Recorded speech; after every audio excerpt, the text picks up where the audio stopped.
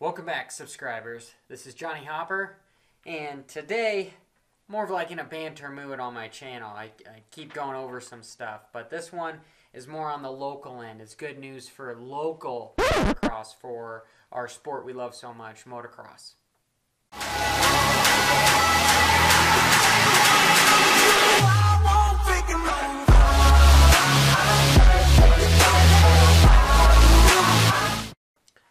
So, just jumping right into it. The good news is we've got two organizations that combined into one. We had the Rocky Mountain Motorcycle Association here in Colorado, and we had the Sports Riders Association of Colorado, and they joined to make the Rocky Mountain Riders Association. Because we've been having a problem with promoters. Nobody's been making enough money because not enough riders are going.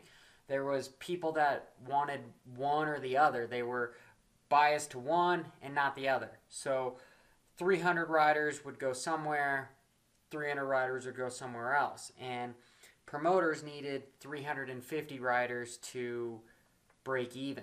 So with this happening, we had a race last weekend. It was a Loretta Lynn qualifier at Thunder Valley Lakewood, which the National's coming up. It's the only National I'm planning on participating in. I'm not trying to qualify for Loretta. I'm more of an ambassador now that I have retired from pro racing, but I'm going to go see if I can qualify and get lapped by Tomac and them. But there was 750 riders at that Loretta Lynn qualifier, but that has more to say with Loretta than potentially the merger of these two organizations.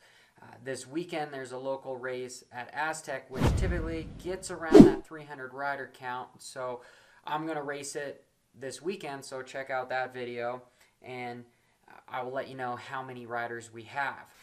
So that's awesome for our sport here locally in Colorado, because we need to grow the sport in every state so that we can get more young riders, more pros to come up and race. And I'm not a huge advocate for just making local racing your one and only. I think you need to do all the Ponca, Loretta, World Mini, Mammoth Mountain.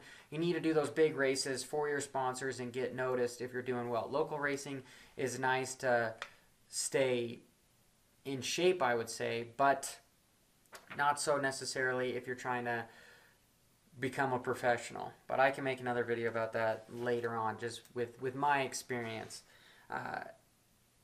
Getting into some negative parts about racing locally. I don't know if you guys do this, but I personally think we need to get the fuck away from AMA for these local organizations. There's just so many classes.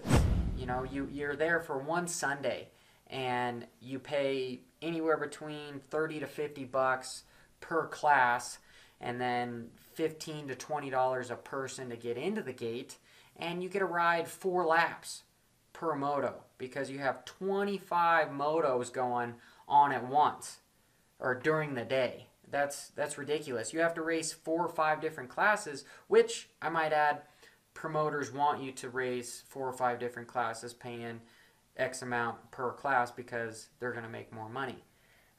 There is an organization here in Colorado as well that's called the Corks. It's an off-road, Colorado off-road racing championship, something like that. Somebody's going to comment and give me a hard time because I don't even know that. I haven't been a real big off-road fan. I have done some GNCs and some works races in the past, and I actually went to this Corks because I was tired of the local races.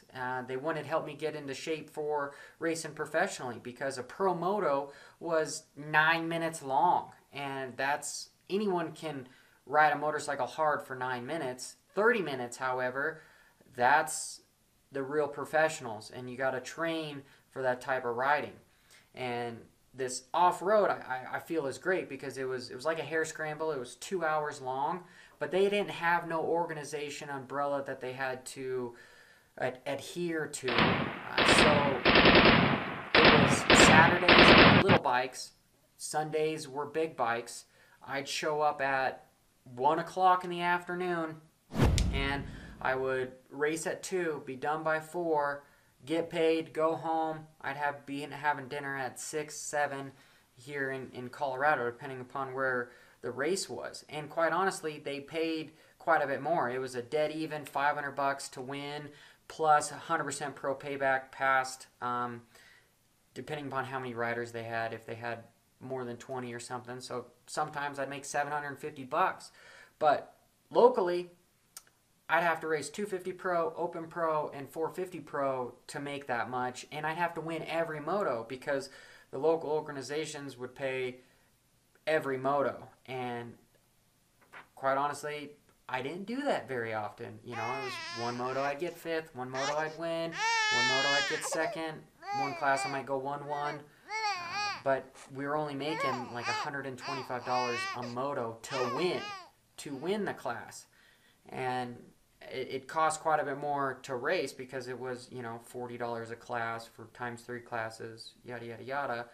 But what I'm getting into is you're there all day, all right? You wake up at 4 in the morning, you go, sign up at 7, and your first moto is at 10 o'clock, and then your last moto is at 2 p.m. in the afternoon or 4 p.m. in the afternoon. You're waiting around and you're not getting much track time. So it'd be nice if we could get away from AMA and not have 12 different 50 classes and so on and so forth. I know the age groups have to happen for Loretta Lynn, but if you've been to Loretta Lynn, like I have, you're there all freaking week long, all right? And there's a lot of waiting around. Yeah, your motos are 20 minutes. You do get 3 motos, but it's over a week-long race. We're talking about something just on Sunday, you know? Perhaps maybe you could have little bikes on Saturday and big bikes on Sunday and then swap it the next weekend. Or you could have, I really liked here in Colorado, we used to do a morning and afternoon program where you'd have big bikes in the morning, and so they'd do all the big classes in the morning, and then all the little bikes in the afternoon. It would kind of swap. I thought that worked out really well because you weren't there all day long. But then it's hard to keep everyone happy because some people have a big bike and then some people have a little bike too, so you're still there all day.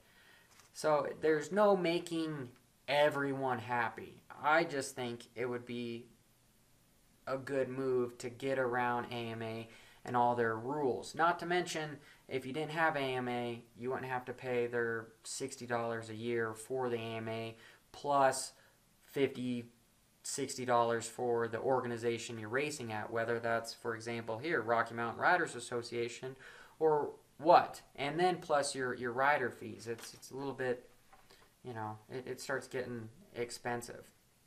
So that was enough banner for me today. Please rebuttal me, ask me questions, tell me I'm full of shit. Let me know your experiences if you live out of state, if you're overseas. I really like hearing stuff about racing overseas. I unfortunately was never fortunate enough to do any racing overseas, but it would be nice to hear your guys' input if your organizations do something that makes sense.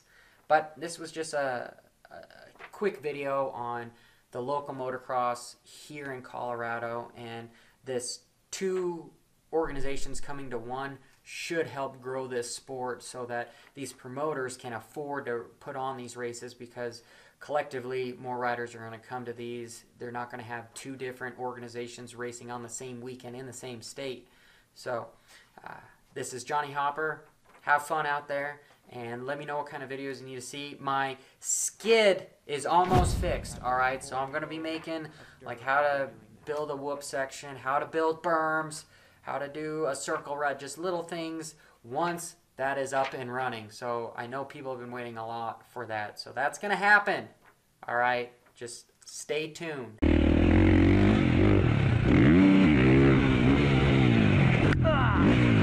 Alright, well I did it though.